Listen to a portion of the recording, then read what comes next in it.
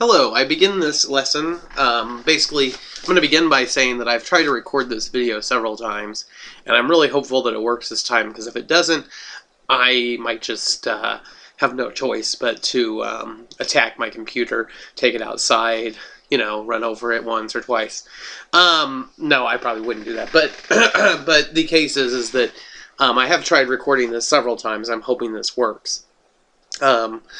Basically what I'm going to look at is deductive arguments, and what we're going to look at is you can weigh out the inferential claim if it's valid or invalid, and then you can decide if it's sound or unsound. But the key here is that determining if something is valid or invalid is not make any difference if the premises are true or not. Really, the only thing that matters is whether or not the information follows from the premises. And so then sound versus unsound is really a label we give to things that are true versus not true.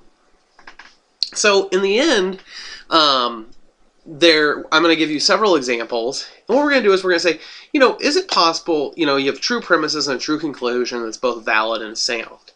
Okay, so valid means that follows. So an example of this would be all wines are beverages. Okay, that's true. Chardonnay is a wine. That's correct. Therefore, Chardonnay is a beverage. As a matter of fact, that follows. Why? Because if something is a wine, then it's also a beverage, according to this. So if Chardonnay is a wine, then it's a beverage, therefore Chardonnay is a beverage.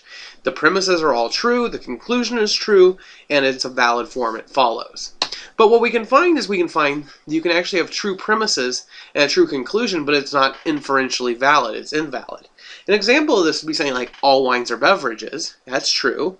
Chardonnay is a beverage. That's true. Therefore, Chardonnay is a wine, and that's true as well. Now, what happens here is that what we have a problem in that this doesn't actually follow. If Chardonnay is a beverage, right, then it doesn't make sense that it has to be a wine, because all wines are beverages, but there can be beverages that are not wines. As a matter of fact, a beverage could be, a soda, or a soft drink, or a beer, or a liquor. And so the case is that just because Chardonnay is a beverage does not mean that the beverage has to be a wine. If it's a wine, it has to be a beverage, but it doesn't have to work the other way around. And so basically what happens is Chardonnay being a beverage does not make it necessarily a wine. It's possible, but it's not necessary. We could do this by switching the word here of Chardonnay to something like ginger ale. If all wines are beverages and ginger ale is a beverage, does ginger ale become a wine? No. We all know ginger ale is not a wine. That would be true premises, because ginger ale is a beverage and all wines are beverages, but we see that it doesn't follow out. It doesn't make that last line that ginger ale is a wine. I have that written here, but I forgot to change the word beverage to wine, and so I am just sort of working with that. So that's the example there. So it would be invalid because it doesn't follow. Now, could you have true premises, a false conclusion, and a valid argument? And the answer is no, you could not. Why? Because in order for something to be valid, the premises, if true, would necessarily mean the conclusion is true. And so if the premises are true, it's valid, the conclusion must be true. You can never have a false conclusion. Now what we can do is we can say, well, is it possible to have false premises and a true conclusion and a valid argument? And the answer is yes. The falsity of the premises does not make the argument invalid. As a matter of fact, you can have false premises and still have a valid argument form.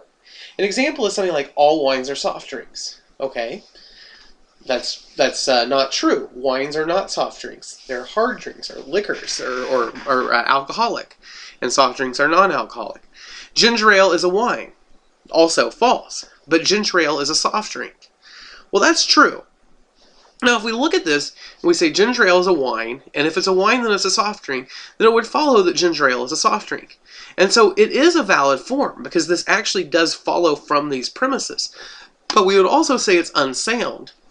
And the reason we say it's unsound is because even though it follows from those premises, it is not the case that it is, even though it follows from those premises, it is not the case that those premises are true.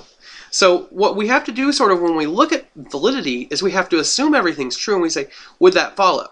And don't look at the fact that you already know something's false or you already know something's true and try to use it. Just sort of forget it. A lot of times it's easiest just to sort of throw in other words, like all gobbledygooks are gobbledylooks, and blank is a gobbledygook, or what, I mean, whatever you want to make up words. I mean, I think maybe words a little simpler than what I just used are better. But if you do that, you can actually see, well, if all widgets are happy and Stan is a widget, then Stan is happy, and that follows, even though there's no way of knowing the veracity of those lines. Same thing can happen. You can have false premises, false conclusion, and still have a valid argument. Example of this is saying like all wines are whiskeys. That's false. Ginger ale is a wine. That's false. And ginger ale is a whiskey. Well, that actually follows, because if ginger ale is a wine and all wines are whiskeys, then ginger ale would be a whiskey. And even though it follows, it inferentially follows, it's valid, it is unsound because everything is false. And so you have to keep in mind that validity is about the inferential claim, and sound and unsound is about the truth or falsity. Now, we can also have false premises to a true conclusion that's invalid. Example is all wines are whiskeys, Chardonnay is a whiskey, therefore Chardonnay is a wine. In this case, your premises are false and your conclusion is true. Saying like all wines are whiskeys is not true and Chardonnay is a whiskey is not true. And furthermore, if Chardonnay is a whiskey, that doesn't make it a wine. So that makes it both invalid and unsound. And we can also change that to ginger ale like we did previously, and we again get that same format. All right, thank you.